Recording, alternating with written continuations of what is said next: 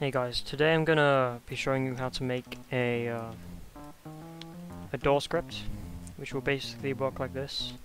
So depending on which side you're looking at the door will open that way.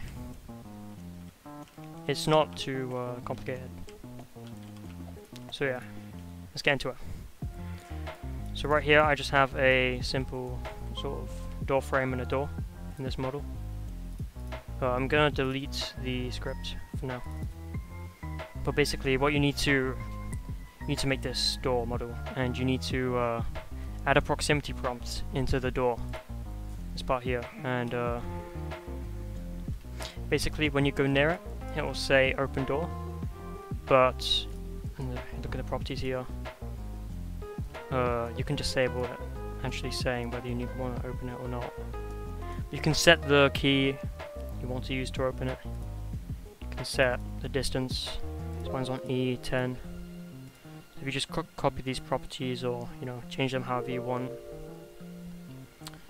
and then I'm gonna basically insert a script into the door, and alright, okay. So for the first part, I'm gonna script just the detection of clicking the key. So we're going to do local prox equals script dot parent dot proximity prompt. Set it to this. Local door equals script dot parent. Basically, some other variables we're going to need are local is open, set to false.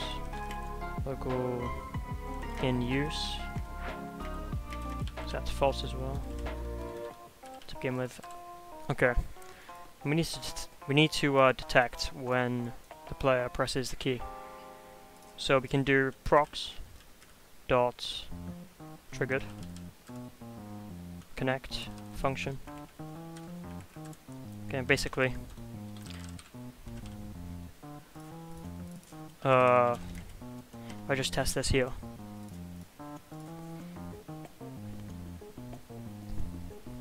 Walk up to the door, I click key. As you can see, it prints click D in the output. So instead of just printing that, what we want to check is so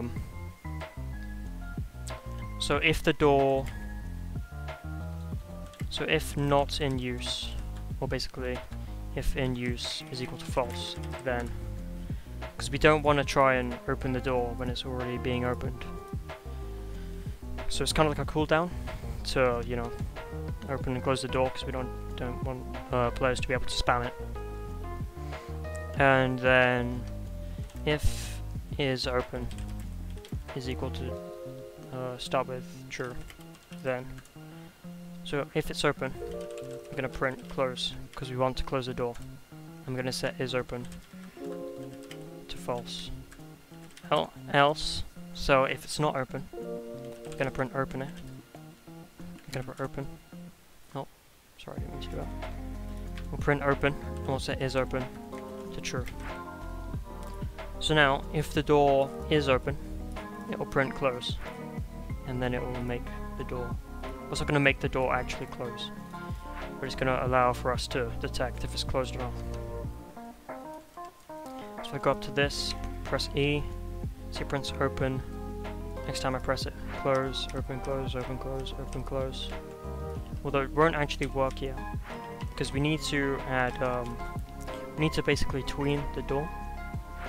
We need to tween the door so that it actually opens, and there's like a animation for it opening.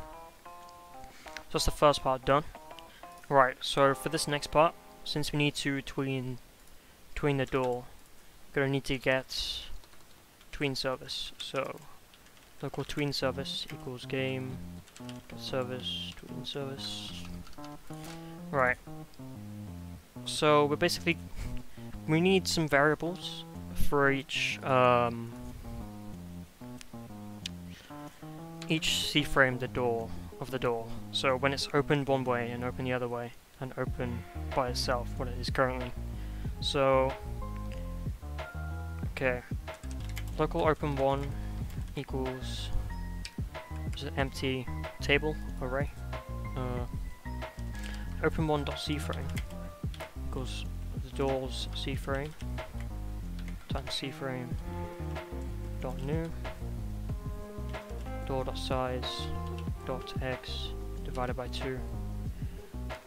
Take away the door.size dot z divided by 2. And then also the oh wait, hold on. Yeah, okay. And then 0 on the y. And door dot size dot x divided by 2. That's not it, that's just these, like, you know, position. We need the angle as well. So times cFrame dot angles 0, then math dot pi divided by 2. 0. I think that's correct. Door.size.x divided by 2. Door.size.z. Yep, should be okay. And so that's one direction. That's one direction the door's open. So you can just basically copy that whole thing. And then open 2 is equal to pretty much the exact same, except there's a negative here, because we're trying to get the opposite of it. And there's a negative on the math.pi as well. And open 3 is just equals door, open 3.cFrame equals doors. Should be equal to the doors current cFrame, just how it is now. Okay, so another thing, you're gonna need the tween info. Tween info equals tween info dot new. There's basically a bunch of stuff you can put here, but I'm just gonna put in the time. It's just the amount of time it's gonna take the door to open. So I'll just make it take half a second. It should be fine. Okay, and then open tween1 equals TweenService. TweenService creates a door, tween info, and open 1. Just copy this. Open tween2, close tween. Yep, tween info. Oh, sorry, it's meant to be like this. Okay, and then open 2 and close. So it's just a door. Not equal this. Oh, sorry, that shouldn't be open 3. It should be closed, because that's when the door is closed. Okay. So yeah, between the door it takes 0.5 of a second, and we'll just get setting the tweens here. So if it's not in use and if it's open, we just want to play the closed tween. So closed tween, play. If it's, yeah, we don't need the prints anymore. If it's not open, okay, this is the complicated part. So basically we need to use some maths to find out which way the player is looking, and depending on that, that's the way we open the door. So I won't write this out. I'll just copy it in here. So oh yeah, we need the player as well. That's another thing. So we can get the player. That's press E by just putting the player here. It's called a parameter. So we're getting the distance, the way the player's looking, and then the angle which the player's looking at, the player's looking from. And then you just need to check the angle. So if the angle is greater than 90, then open tween1. Let's try this one. Play. Also is open is equal to true.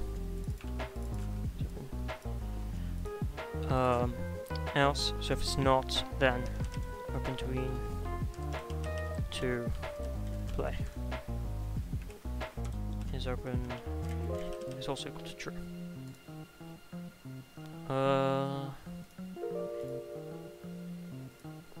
Is there anything else we need? I don't think so.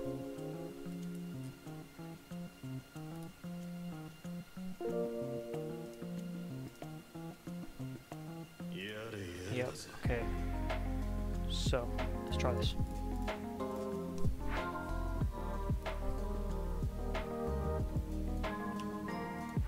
Okay. So, that's opening, I guess you could have it open that way, but it's kind of opening the wrong way. So, what I need to do here is switch around these.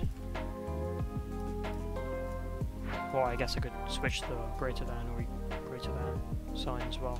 Whichever, just switch around them, then it should, yeah, open the right way around. And yeah, that's pretty much it. You don't necessarily need to understand the maths here. It's like somewhat complicated. You just get the angle and compare it, and depending on that, that's the way you open it. So yeah, so let me know if I should do any more tutorials. I might make this a series. It's the first one I've ever done, so comment below what I should do a tutorial on, and yeah, maybe I'll make a video about it.